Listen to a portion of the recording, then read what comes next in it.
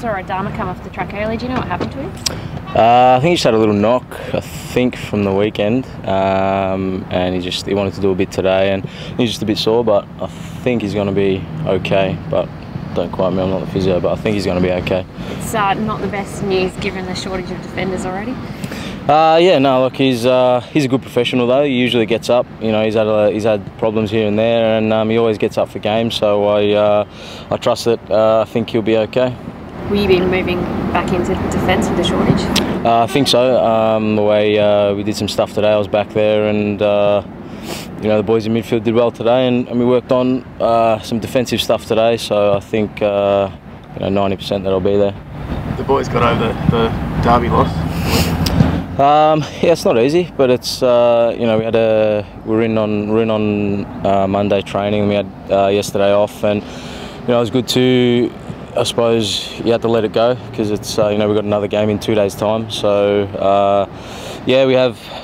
So pretty much saying we have got over it because you know, you have to, and you know, there's a big game on Friday for us where we have to get 3 points. You know, 'cause it's so congested at the moment with everyone you know, winning, losing games, and it's tightening up a lot. What's been said in the aftermath of the game? Well, basically, it's, you know, anyone who's there, you know, felt it wasn't good enough. Obviously, like, you lose a game 4-0, and it's happened in the past, you know, not too long ago. So, you know, we should have learned our lessons from previous games, which we didn't. You know, albeit a few decisions didn't go our way, but that being said, you know, leading into that, you know, we created our own problems and made our own mistakes. So, you know, it's just something you know, we've got to really learn from. Was it a surprise considering the form you guys had been in, sort of the few weeks leading up to it? Yeah, definitely. I thought, you know, we're on top of the game at the start as well, and you know, it's been something that's been happening. You know, we'll be doing well, and then you know, we have a couple of stupid mistakes, and you know, people just not learning from mistakes that have been made, not on themselves, but other people have made that they can learn from, and you know, that's just something that's going to come with maturity, and I suppose at some point it's going to get to, if you're not going to do the job, you're just not going to play. Mosky was pretty dirty in the aftermatch about the ability to give away cheap goals. Have you worked out why it is? It sounds to ship, you know, not just one goal, but 2 or 3 goals at a time sometimes. No, I'm not sure. I guess if we knew it'd stop, I guess.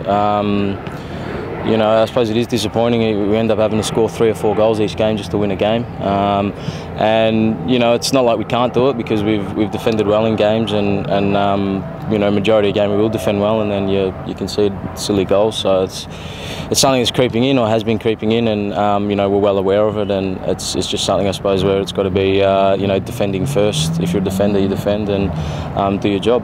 You did speak about doing extra defensive work today, though. How would you describe the defensive errors? Like, in the last few weeks, I think you're averaging something like conceding 3 goals a game.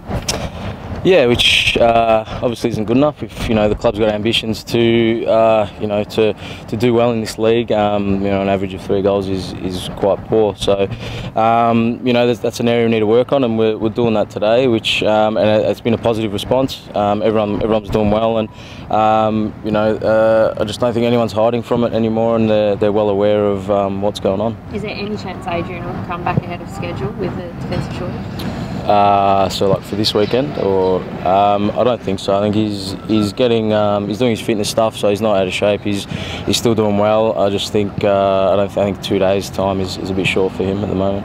Has your view of the fixture that confronts you over the next couple of months changed, considering what went on the last week? I suppose with the, not so much the loss in China, but the travel factor, and then the big loss on Saturday night. Yeah. No, I don't think so. I mean, I felt okay coming into the game, and you know, we ended up playing that game with 10 men, and we still finished the game okay, albeit it was a bad loss. You know, I don't think that was an excuse at all. I think, you know, the travel and all that was really good compared to the past, what we had done in previous Champions League campaigns. It was very good, and you know, if boys are going to keep using it as an excuse, then we're not going to go anywhere, because it's the way it is at the moment. That's what the club wants to do. It's where we want to be, and you know, it's basically just playing games and less training, really. So we're prepared for it, and obviously we just demand better from ourselves in the future. So there's definitely still a confidence that not only you can juggle both, but also succeed in both. Yeah, I think so. I think you know, why would we? That's what we want to strive to do, and it's a great competition, both competitions. So you know, I'm a winner. I want to win every game I play. So that's just how it is. What do you think about the Socceroos and the scheduling? The fact that you won't have Milligan and Rogic, yet Brisbane on Sunday will welcome back their Socceroos. Do you think it's fair? Well, I mean, it's not fair. They've got their players and we don't, but that's the way it is. That's the way the games have fallen. I'm sure if it was another way around, you know, they'll be feeling unfair. But I think it'll even itself out. In the past, players have missed a game on a Friday, and we've had ours back for a Saturday or Sunday. So, you know, at the end of the day, you've got players at your club that are representing the country. So you're just really happy for them to be there. On the upside, ACL. Why are you such a goal scoring machine these days? Yeah, it's ACL specialist, I guess. No, I don't know. I suppose it was my time to score some goals, and I'm sure it'll dry up pretty soon. And you're a married man these days? Yes, I am. Enjoy the wedding? It was good. It was very good. Is it fair to say you're punching above your weight? Oh. Get rough. She's pretty good looking. No comment.